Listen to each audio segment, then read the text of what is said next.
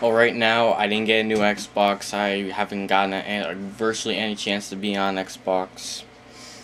But right now I can rarely get the game to work.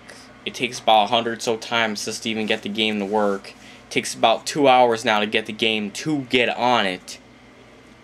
So I finally got it working today. Now I'm going to try to make some What If Truck Series races. I already made the website and stats and everything because I do have NASCAR 08 for PS2. And I can just go on the internet and type in NASCAR 08 truck drivers and find it. So I was able to find the career stats and everything. So the truck series races are up.